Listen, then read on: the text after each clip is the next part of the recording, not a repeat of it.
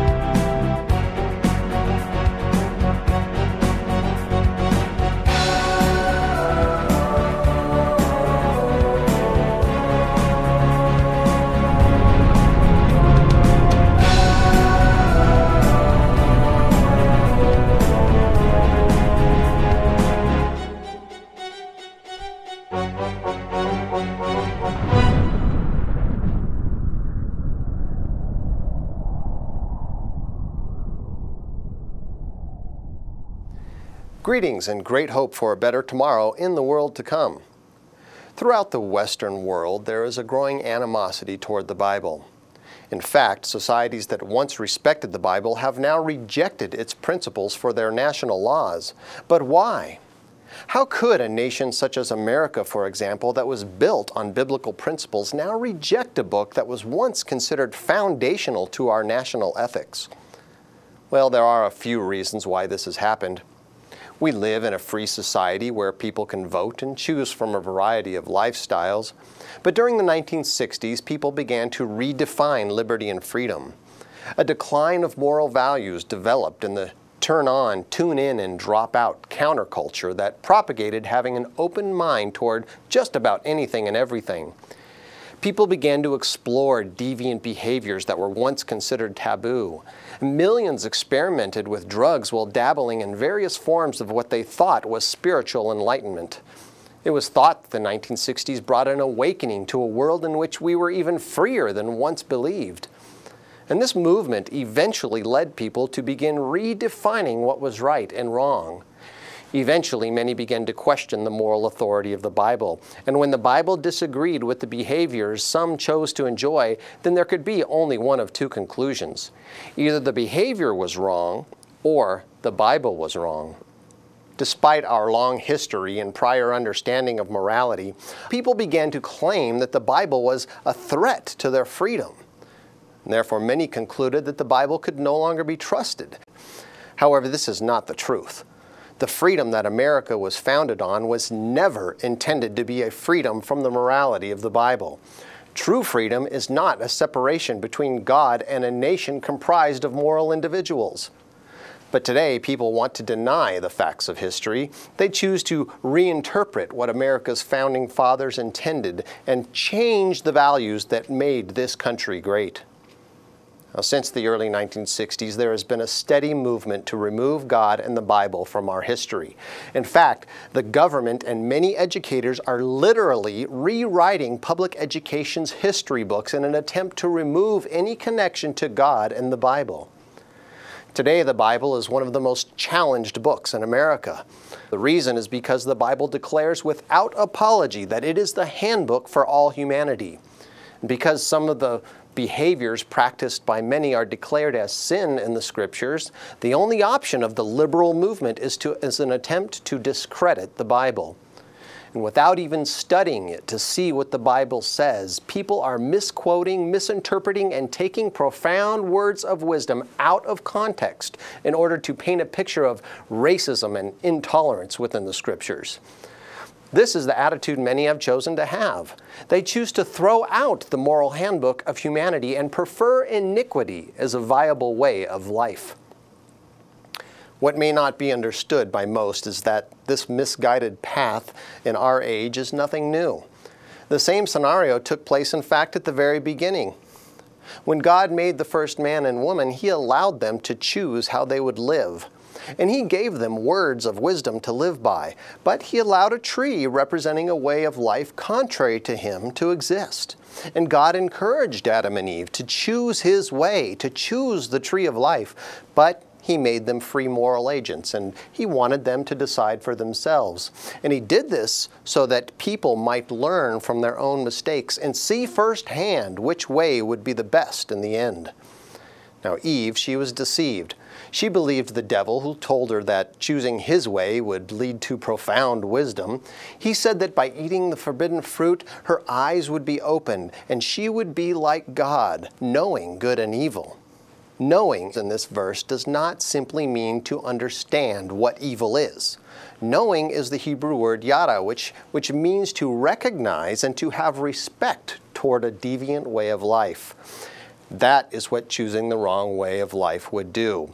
It gave humanity the opportunity to make transgression a viable option. And so the first woman believed that the forbidden tree was good for food, and she saw it as pleasing to the senses, a tree desirable to make her wise, and so she took of its fruit and ate. And then she gave some of the fruit to her husband, Adam, and he ate. And then the eyes of both of them were opened. Now, the majority in today's world would think that Eve made the right choice. They would say she opened their minds to accept alternative lifestyles, and that this was a good thing because it would allow a broader scope of pleasure in our existence. But did this deviation truly make them wise? Does experimenting with various religions and sexual behaviors and immoral lifestyles make one wise? Or is the result confusion? Consider that society as a whole does not know which direction to go in today. We preach diversity and tolerance, but we are more intolerant of morality than ever. Thus, the agenda for the last 40 years has been to remove the Bible and its moral restrictions. The result has been choosing immorality as a viable way of life. But this twisted perspective of diversity and tolerance does not make people wise. It results in confusion, and in the end, it will result in destruction. Today, millions make choices that they think are an expression of freedom, but by choosing to disregard the moral values of the Bible, people are actually putting a restraint on their human potential. They are, in fact, eliminating a chance to become something more than we are in this world. The point is, contrary to what many believe, the Bible does not restrict true freedom. In fact, true freedom is what God desires for us to have. But this does not mean attempting to remove the moral authority of the universe. True freedom allows for us to choose God and therefore choose life. As the Bible declares, "I call heaven and earth as witnesses today against you, that I have set before you life and death, blessing and cursing. Therefore, choose life, that both you and your descendants may live, that you may love the eternal your God, that you may obey His voice, for He is your life and the length of your days." The God of the Bible is the one who declares the end from the beginning. Why, His words set the atomic structure spinning. He upholds the universe and all forms of life by His power. Why, our lives are literally in His hands. And consider that the ungodly nations of human history, they have all come to an end. The Assyrian Empire, for example, fell because of its rank evil. The Babylonians were wiped off the face of the earth. The Greek and Roman empires collapsed. The great monarchs of the Egyptian dynasties are all gone. The Aztecs, the Mayans, and many other great civilizations, they no longer exist. And the reason is because they did not respect the morality of God. Oh, you can exist for a time without God. A nation can flourish for centuries while rejecting the Bible, but ultimately, without the moral guidance of God as a compass for life, the nation will fall. As God declared, But it shall come to pass, if you do not obey the voice of the Eternal your God, to observe carefully all his commandments and his statutes which I command you today, that all these curses will come upon you and overtake you. The Eternal will send on you cursing, confusion, and rebuke in all that you set your hand to do, until you are destroyed and until you perish quickly because of the wickedness of your doings in which you have forsaken me. This is the direction America is headed. Why, think about it. America was once the greatest nation on the earth, respected in the global community. Immigrants used to come to this country with a desire to integrate and be a part of something grand. However, over the last 30 years, America has turned into a country riding on the coattails of the past. We are no longer any better morally than the rest, and even many of our own citizens no longer feel that America is exceptional. And it's because America now stands for allowing any immoral lifestyle one might choose. Why, we encourage gender dysphoria, homosexuality, and we promote adultery and fornication. Once reputable banks and institutions and even government leaders now lie and cheat the people. We allow backroom deals and sinister activity through legalized bribery in the lobbying of Congress. We claim to be diverse in beliefs and behavior, but we reject the moral beliefs and behavior outlined in the Bible. And then we wonder why we have lost respect in the global community. And it's because America has become less and less respectable. Our current claim to fame is diversity. We actually think that deviating from the Bible makes us unique, but tolerance of evil does not make us strong. It's just the opposite. The only way, in fact, to stability and prosperity is through the principles of the Bible, and God continually makes this point clear. As he said in Exodus 19, "If you will indeed obey my voice and keep my covenant, then you shall be a special treasure to me above all people." God's covenant is found in keeping his commandments, and God considers those who obey him to be special. On the other hand, those who reject the Bible, God does not favor.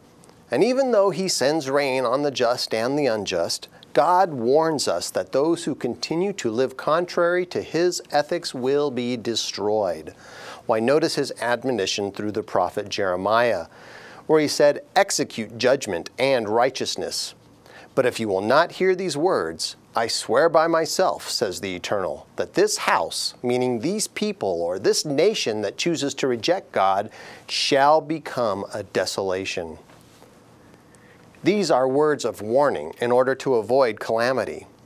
Sadly, many do not want to hear these words, and they assert that the Bible is prejudiced and intolerant.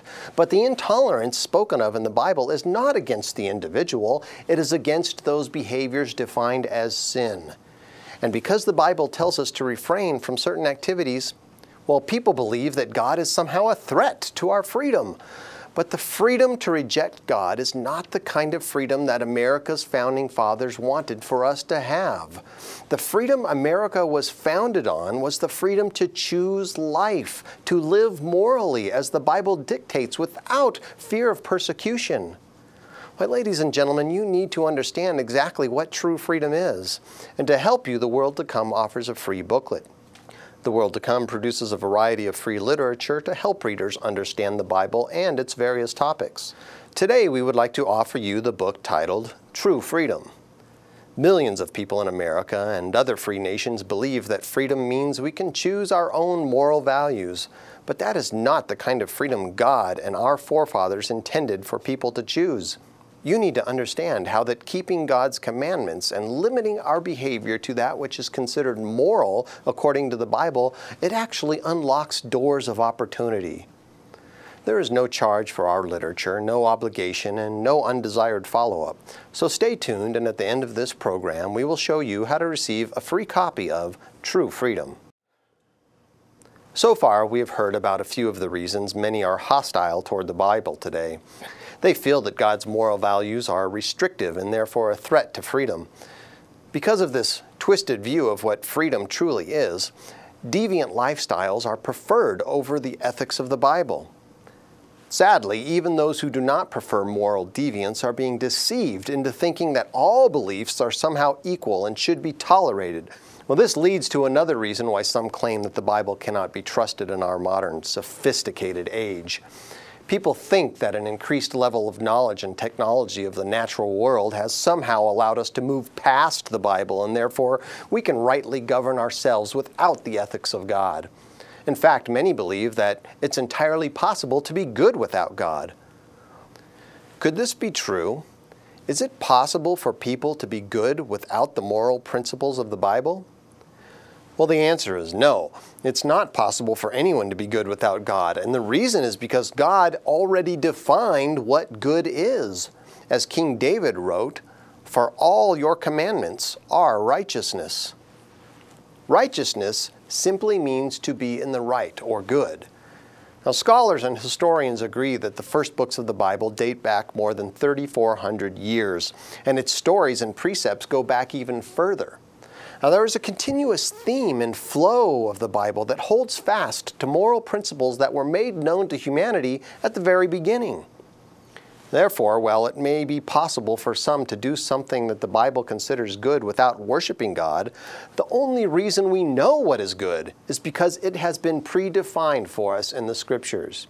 Any moral values that anyone has have been borrowed from the author who inspired the original good book. Why, notice what the Apostle Paul wrote in this regard. He said, "I would not have known sin except through the law, for I would not have known covetousness unless the law had said, 'You shall not covet.'" And so, contrary to what many believe, God's law that is written, explained, and exampled throughout the historical narrative of the Bible defines what good and evil is. And thus the only way a behavior can be deemed good is by comparing it to biblical principles. And therefore the moral values that most people claim to be good in America, they are only understood because we are a nation that was founded and built upon biblical principles. And for hundreds of years the Bible enhanced and affected families and neighborhoods, cities, states, and country. If people were not born and raised in this God-respecting environment, they would not understand true definitions of good and evil. Why, to uneducated people, good is whatever makes them feel good, whether it's moral or not. To tribes in the deepest jungles of Africa, good might be cutting off people's heads and turning them into decorations. And this primitive perspective of good is exactly what we see happening in our so-called modern sophisticated society. Why is it any wonder we see so many tribal-looking tattoos and piercings today? In our supposed sophistication, we are actually regressing instead of progressing. Even though knowledge has increased in the last 200 years, we see that wisdom and prudence has widely not been the result. And the evidence is found in the fact that people are trying to redefine good and evil. The liberal agenda presumptuously promotes the idea that America can no longer trust the Bible. Even our president today, Barack Obama, mocked the Bible, saying it was unfit for use in government. But notice what one of the most admired presidents in this country's history said about God in a national address. "Without God, there is no virtue because there's no prompting of the conscience. Without God, we're mired in the material, that flat world that tells us only what the senses perceive. Without God, there is a coarsening of the society. And without God, democracy will not and cannot long endure. If we ever forget that we're one nation under God, then we will be a nation gone under." That, my friends, is where we are headed. We are a nation that was ordained to be under God, but we are now coarse and sinking in the mire of debauchery. Corruption is rampant in commerce and in government, and even the Constitution is being questioned today as democracy is beginning to fail. Why, the founding fathers of America would be rolling over in their graves if they could know what the people have done with the freedom they sacrificed so much for us to have. Why, listen to what founding father John Adams wrote while considering that people might possibly turn from biblical standards. "Posterity, you will never know how much it cost the present generation to preserve your freedom. I hope you will make good use of it. If you do not, I shall repent in heaven that I ever took half the pains to preserve it. Ladies and gentlemen, if John Adams knew what America has done with the freedom that he and thousands of others gave their lives to defend, he would repent of his efforts to keep America free. In other words, he would have preferred we live in tyranny and respect God than to misuse freedom and reject biblical morality. That is what we see happening today. A gross misuse of freedom. It's widely asserted that the Bible cannot be trusted in our age, but God's morals can be trusted in this and every age. They are timeless ethics that have rung through the ages with enduring moral principles. And this leads to another reason for the animosity toward the Bible. It's because people do not even know what it says. Why, the majority has not even read the Bible, and yet they reject it while having a lack of knowledge. This was not always so. For more than 150 years, America respected the Bible as a profound, far-reaching document. And the enduring moral principles within its pages were widely understood because we were a nation that read the book. But today, most do not even know what the Bible says. They misquote it, they misinterpret it, and they take statements out of context, and they rely on somebody else's biased misinterpretation without proving it for themselves.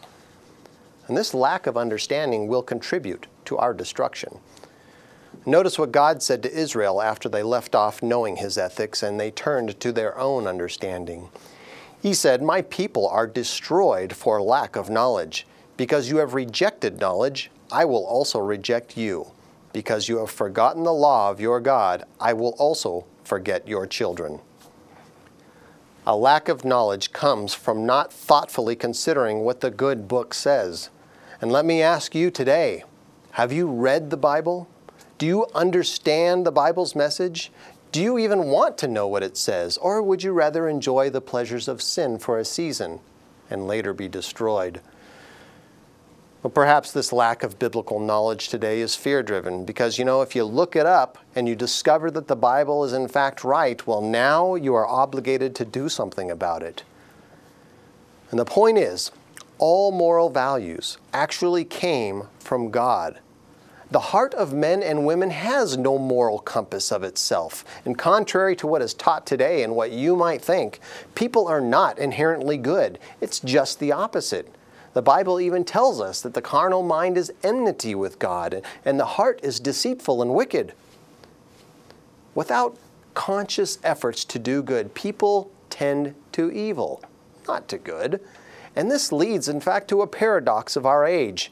At a time when mankind has more information than ever, we still lack the wisdom that would enable us to solve our many problems. Why? Well, the answer is that it's not the quantity of information that matters, it's the quality of information. The information must be accurate physically, but it must also be honest and accurate morally. And so people would love to know how to solve world hunger and disease and to stop natural disasters that devastate the planet, but they cannot know. And the reason is because the majorities are looking in the wrong place for this information. They refuse to consult the Bible. And it's because they are being told that the Bible cannot be trusted. Educators widely reject God and they teach evolution. And some of the most highly educated people in the world are often the most ignorant about what is truly important in life. This is the paradox of our age, an explosion of knowledge with a lack of wisdom. This too is addressed in the Bible. And the Bible states that this is a sign of the end time. Notice how the Apostle Paul aptly described our society. "But know this, that in the last days perilous times will come. For men will be lovers of themselves, lovers of money, boasters, proud, blasphemers, disobedient to parents, unthankful, unholy, unloving, unforgiving, slanderers, without self-control, brutal, despisers of good, traitors, headstrong, haughty, lovers of pleasure rather than lovers of God, having a form of godliness," that means thinking they are good, "but denying His power." Don't these descriptive terms mirror our world today? Why, we live in a corrupt culture, one obsessed with self-oriented thinking and putting pleasures of the flesh first and foremost. We live in a country that thinks very highly of itself, while we decrease morally and economically. Why, the world we live in is systematically degenerating in a steady decline of Western civilization. Behavior that was abhorred and unheard of only 50 years ago is commonplace today. Intimate behavior that was once reserved for marriage is now published for all to see. Evildoers are becoming more and more evil, and that which was once deemed morally unacceptable is now embraced by millions. But there is information available that can show us where we are wrong and how you can be right. The Bible stands as the greatest book in human history. It's been published in more than 2,000 languages and dialects. Sadly, many do not even know what this book says, and they simply accept a godless liberal agenda's inference and interpretation of terms that even they don't understand. So don't believe the hype that we can be good without God. That is simply not true. And in fact, don't believe me. Prove it for yourself. Believe the Bible. Open up the good book and see for yourself what it says and what it does not say. Don't be intimidated by those who have a lack of knowledge and they have an agenda. You can study the Bible and you can understand its message. And to help you in your endeavors, The World to Come is offering 2 informative booklets free of charge. The World to Come produces a variety of free literature to help readers understand what the Bible truly says about various topics. Today, we would like to offer you True Freedom and Read the Book. Millions of people in America and other free nations believe that freedom means we can do pretty much whatever we want, whether it's considered moral or not. But that is not the kind of freedom God and our forefathers intended for people to choose. True freedom is found in the transcendent human potential and choosing life. Everyone should understand this truth, and the answer is found within the pages of the Bible. In addition, some might consider the Bible to be intimidating. Perhaps you think it's too large of a work or too hard to understand. But our free booklet will show you how you can study the Bible and you can know what it says. Why, the Bible is the most important book of human history, and you need to be acquainted with what God has planned for the world to come. There is no charge for our literature, no obligation, and no undesired follow-up. So stay tuned, and in just a few moments we will show you how to receive your free copies of True Freedom and Read the Book. Until next time, this is Terry Moore for The World to Come saying, thanks for watching.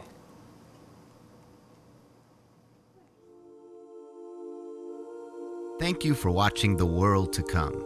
If you would like the literature offered on today's program, please contact The World to Come, P.O. Box 80248, Billings, Montana 59108. You may also call us toll-free at 1-800-723-6108 or email us at witness@eternalcog.org.